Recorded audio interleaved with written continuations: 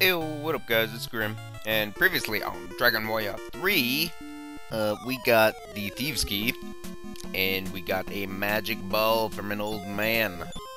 So now, we need to figure out what the F we are doing with this magic ball thing, you know? So, luckily I know beforehand. We have to go eastward on the continent of Alihan, I guess? Magicians! Hate these guys.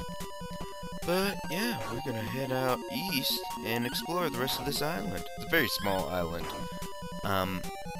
I think this map of the Dragon Warrior 3 universe is, as I was saying, I think the map of the Dragon Warrior 3 world, yeah, this map of Dragon Warrior 3 is kind of, like the actual world, and I believe Alihan is, Australia, I think. Oh, it's another old man, what do you know? Oh, young man, do you have the magic ball? I do. You must go to the Cave of Enticement. You will find it near a spring. Let's go ahead and do that.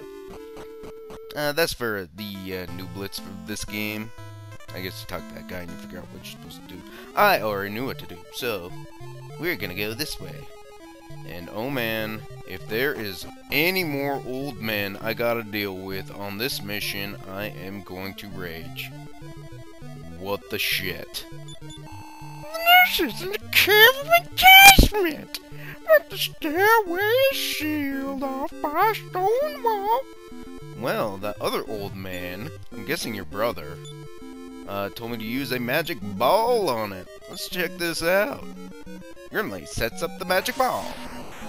Whoa! Intense NES graphics! This blew the shit out of that wall. And down we go. Ugh. Now, this is a freaking maze. I'm gonna be lucky. Yeah, I'm gonna be lucky to find my way around here. I cannot remember where to go at all in this place. Normally I would have tried mapping it out beforehand, but I wanted to show you the, explosion with the old man magic ball thing. Oh, this is a lovely fight we have here. Demon anteaters kind of suck.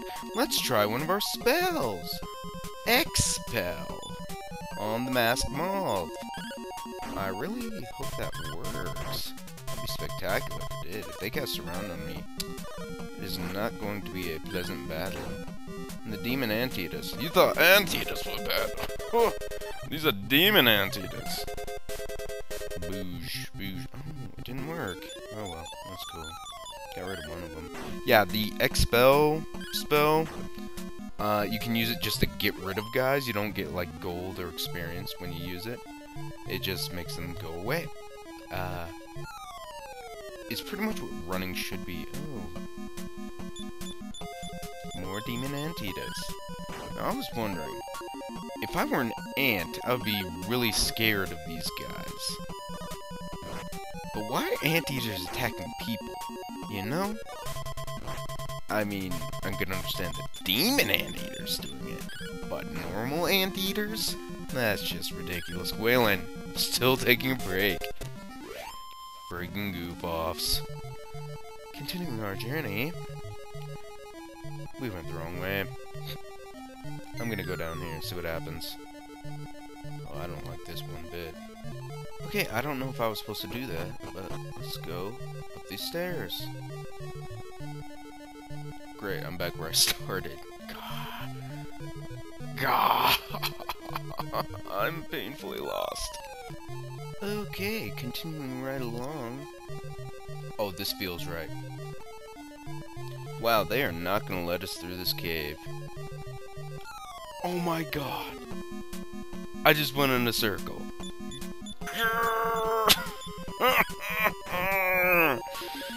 I hate this dungeon. Oh, these are spiked hairs. They're rabbits with horns.